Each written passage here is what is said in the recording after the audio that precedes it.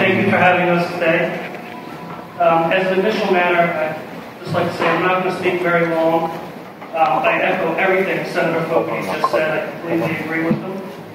I too sent a letter a little bit late this afternoon, so you may not receive it until tomorrow. I asked that letter be marked as. It will be so marked.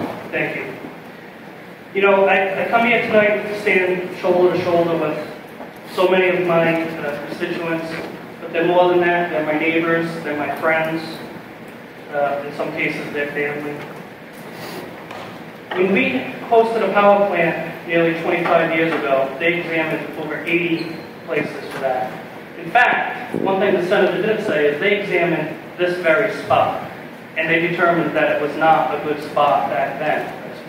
So the PUC should keep that in mind.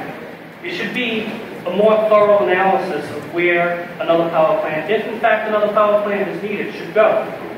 I know that Invenergy sold in the ISO market only 500 megawatts of a proposed 1,000 megawatt application. That right there tells me that the market can't bear this project. And if the market can't bear this project, then we shouldn't be asked to host it.